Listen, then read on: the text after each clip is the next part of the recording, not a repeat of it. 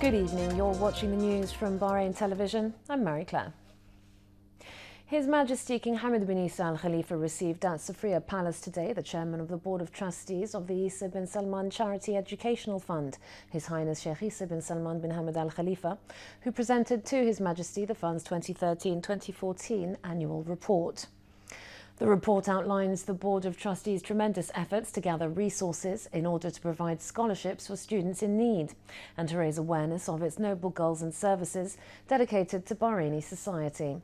His Majesty the King affirmed the fund reflects the nature of Bahrain's good, loving people and solidarity, confirming Bahrain's civil approach and care. He expressed thanks and appreciation to the fund's affiliates for their efforts in serving the country and gratitude to all who have contributed in increasing the fund's resources. His Majesty reinforced the fund's vital role, which embodies the value of cohesion through providing educational scholarships to Bahrainis to raise their higher education level in various fields. For his part, His Highness Sheikh Isa expressed thanks and gratitude to His Majesty the King for donating a piece of land to the Educational Fund and pointed out that the fund was able to provide suitable scholarships to 16 and 20 students in its first and second year, respectively, in various fields including medicine, engineering, technology and business studies.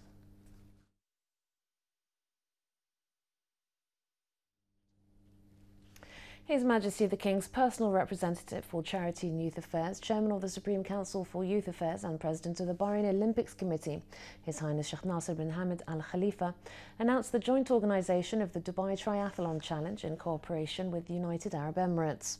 The event will be held on February 27th of next year by the Family Challenge Institute and Dubai Sports Council and expected to attract over 1,000 athletes. His Highness Sheikh Nasser affirmed the aim is to spread awareness of the sport and encourage youth to take part. The event will be held under the patronage of His Highness Sheikh Nasser and Dubai Crown Prince and President of Dubai Sports Council, His Highness Sheikh Hamdan bin Mohammed bin Rashid Al Maktoum. The first Deputy Chairman of the Supreme Council for Youth and Sports and President of the Bahrain Athletics Association, His Highness Sheikh Khalid bin Hamad Al Khalifa, expressed congratulations to His Majesty the King, His Royal Highness the Prime Minister, His Royal Highness the Crown Prince, Deputy Supreme Commander and First Deputy Prime Minister, and to Her Royal Highness President of the Supreme Council of Women, on the occasion of the Kingdom of Bahrain winning 17 chromatic medals in Pumse game and 16 chromatic medals in croquet for men and women, winning first place and 2 cups in croquet and Pumse games for ladies as part of the 5th Gulf Taekwondo and first Pumse Championship hosted in the Kingdom of Bahrain under the kind patronage of His Highness on the 7th to the 10th of November. His Highness Sheikh Khalid also conveyed congratulations and blessings to the Chairman of the Supreme Council for Youth and Sports and President of the Bahrain Olympic Committee, His Highness Sheikh Nasser bin Hamad Al Khalifa, considered Bahrain Martial Arts Association's prime supporter for his directives and support, which contributed greatly in the production of the championship. His Highness Sheikh Khalid said that the success of the championship adds to the Kingdom's record throughout the years for hosting external championships in the best way, stressing that persistent efforts undertaken by the Working Committee throughout the championship attest to their keenness for success, affirming the Kingdom's possession of excellent administrative staff. He praised the golden collection of medals won by the Taekwondo ladies, which also indicates the keenness of the Bahrain Martial Arts Association and attentiveness of sportswomen through its programme of schedules local activities throughout the year.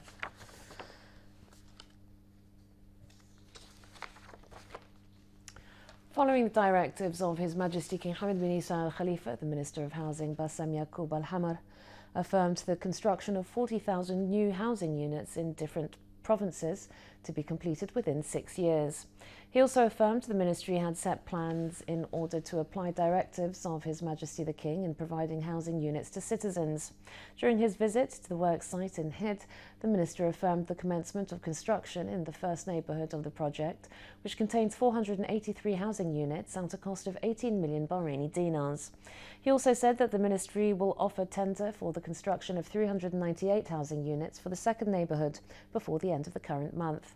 The minister pointed out that the new housing units will be handed to citizens by the end of 2016 and noted that the ministry aims to provide the 500 residential plots to beneficiaries during the last quarter of the following year.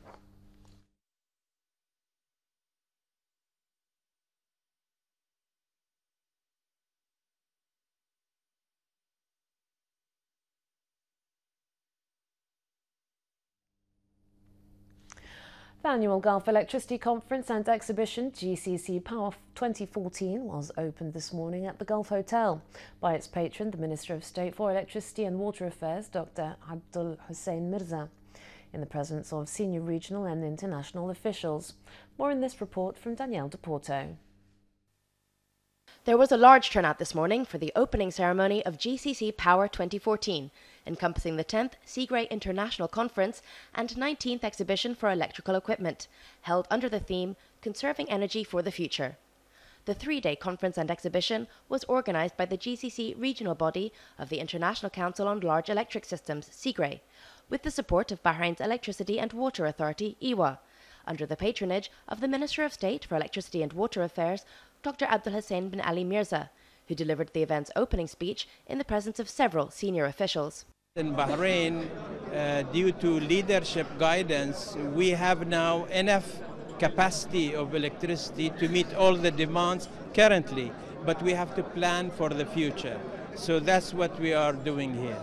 This is a very important event for the electricity sector.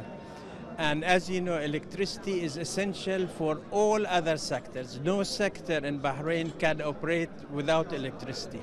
So when we look at the Vision 2030 for the Kingdom of Bahrain, all the sectors are contributing, but all of them need the support of electricity.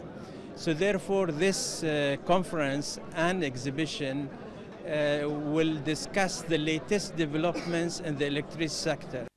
The exhibition features over 45 exhibitors, displaying the latest electronic devices and developments in the electricity and energy industry.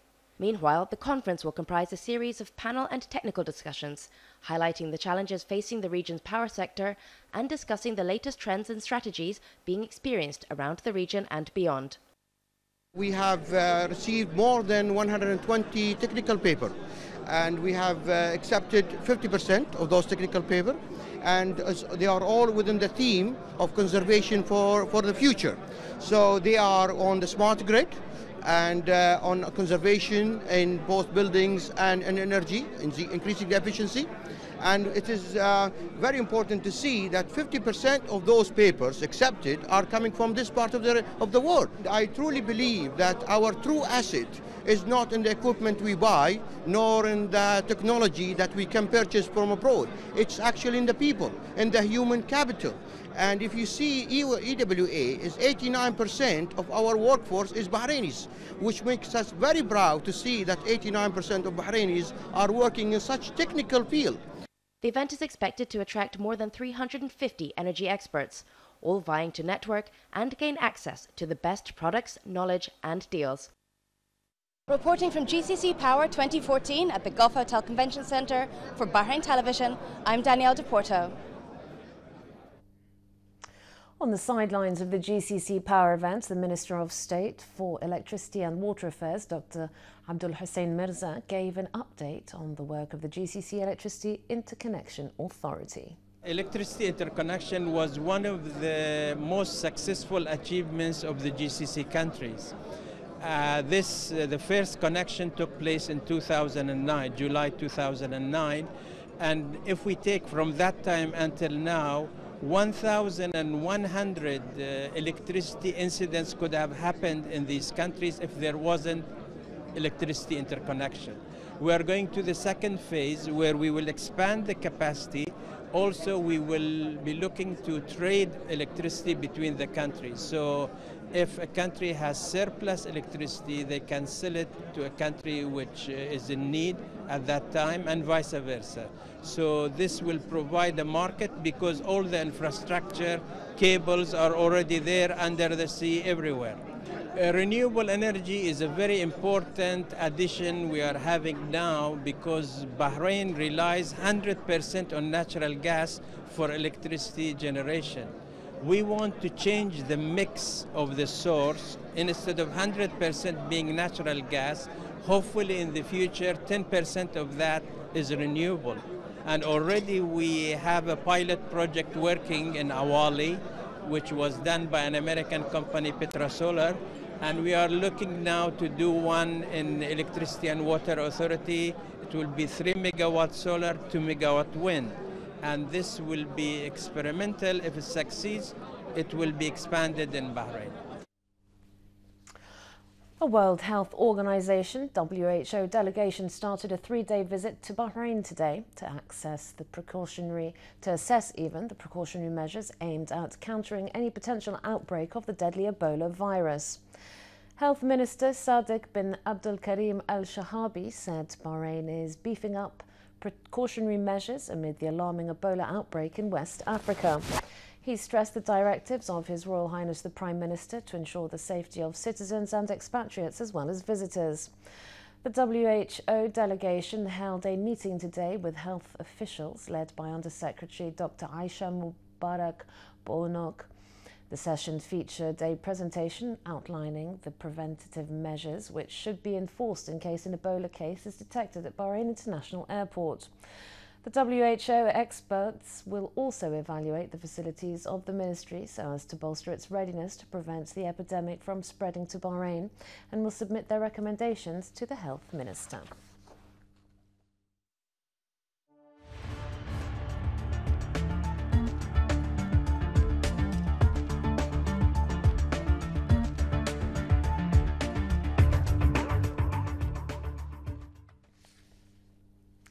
The reform project of His Majesty King Hamad bin Isa Al Khalifa heralded a new era in Bahrain and actively sought the participation of the people. More in this report from Esther Galoom. In 2001, His Majesty King Hamad bin Isa Al Khalifa initiated the reform project within the framework of the National Action Charter, a vision that was overwhelmingly approved by 98.4% of the people. We started with 2001. With the National Access Charter, with a unanimity between the people on the 14th of Feb 2001. And this proves till now that it is a solid ground for all Bahrainis to stand. In October 2002, the people of Bahrain went to the polls to elect the Council of Representatives and Municipal Councils.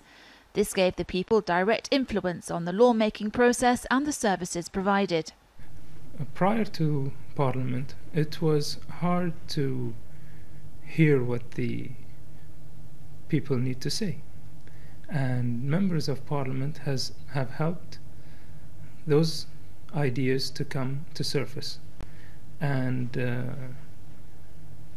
government today listens to Parliament members and tries to act upon it. We see a lot of initiatives in different ministries where they had to change their strategies according to the people's wants and needs. Now, all the laws and all the legislation and all the services provided to the people, they came from coordination and cooperation between the Parliament, the government, the municipal council, from the people, and from the executive body. Development and the political process, however, are not static and constantly evolve. Sheikh Khalid bin Ali is confident that Bahrain's people will meet the election challenge. I believe that the people are really willing to participate in the political process and in voting. It's a time it comes to Bahrainis every 4 years. It's a time where you say, this person will represent me in the parliament. Bahrain will hold elections on November the 22nd, and officials across the kingdom are united in promoting the ballot box as the forum for the people of Bahrain to express their will for a better life and a better future.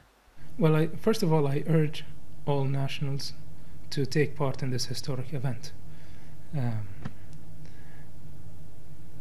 Today is a time for action, and their voice needs to be heard through Parliament. We must ensure that for us to succeed, every eligible voter must register his vote and must vote on 22nd of November. This is a must. If we need to change, if we want better life, if we have different opinions, our chance to change is through the ballot box. This is your duty to build your country and to participate in developing your country and your experience for your own kids, for your own future. 22nd of November is a key day. Sitting at home will not get us anywhere. Sitting at home will not elect the representative that the people of Bahrain have aspiration to. Therefore, it is the duty and responsibility of every citizen that is eligible to vote to go and vote on 22nd of November. Because that way we will secure and ensure that we have responsible people and the right people that we have elected, that we have voted, representing us in the House of Parliament. This is Esther Galoom for Bahrain Television. Meanwhile, legislation and legal opinion chief in Bahrain 2014 elections, Executive Director Abdullah Al-Bu'ainin highlighted the impact of democratic elections on Bahrain's development process, in line with His Majesty the King's reform project. From 2002 till now, the stability and building the legal infrastructure in Bahrain has ensured that all investors and all people, there are laws here in Bahrain. If they want to invest, they know their rights and know their duties. So this reflects on Bahrain developments in various areas and giving Bahrain credit to invest here in Bahrain. In 2005, this political society law has been passed at that time, giving this society to play more role in our political life.